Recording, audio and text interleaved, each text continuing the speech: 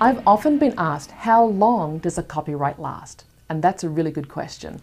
I'm Elizabeth Nixon, attorney at law. Hopefully I'm going to answer this question for you, which has several moving pieces to the equation. So here's how we jump into it. The life of a copyright, or the term of a copyright, is what determines whether a work is in the public domain, which means royalty-free and you can use it without permission, or if something is still under its copyright protection, which means you need permission to be able to use it. We have to break this section down into two eras, before 1976 and after 1988. So if you're dealing with an older work that was created before 1976, let's answer that question first. There's two parts. Was this work created by an individual or by a company? What does that mean? Well, was Joe Schmo sitting on his couch writing lyrics to a song? Or was it an animator at Disney and it's a corporate or company copyright? If it's an individual copyright that was protected before 1976, then you're looking at a term of the copyright being that author's life plus 50 years.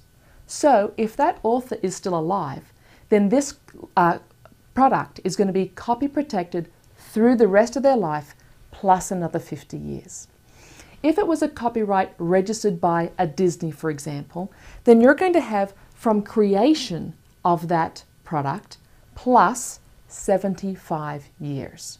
So anything before 1976 by a company, creation plus 75 years.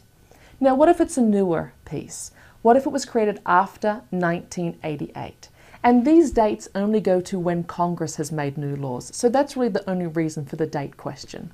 But if it was created after 1988 by some guy sitting on his couch, so just an individual, then that copyright term is the author's life plus 70 years. So you get an extra 20 years. So after 1988, an individual copyright lasts the life of that author plus 70 years.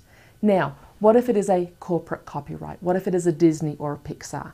Then there's two possible answers.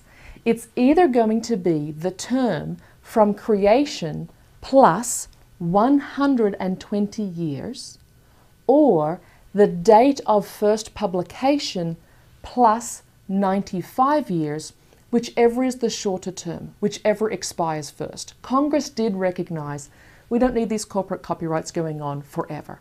So to recap, post-1988 copyrights, because this is probably the most commonly asked question, you would be looking at an individual copyright protection being life of the author plus 70 years, or a corporate copyright being creation plus 120 years, or publication plus 95 years, whichever is the shortest.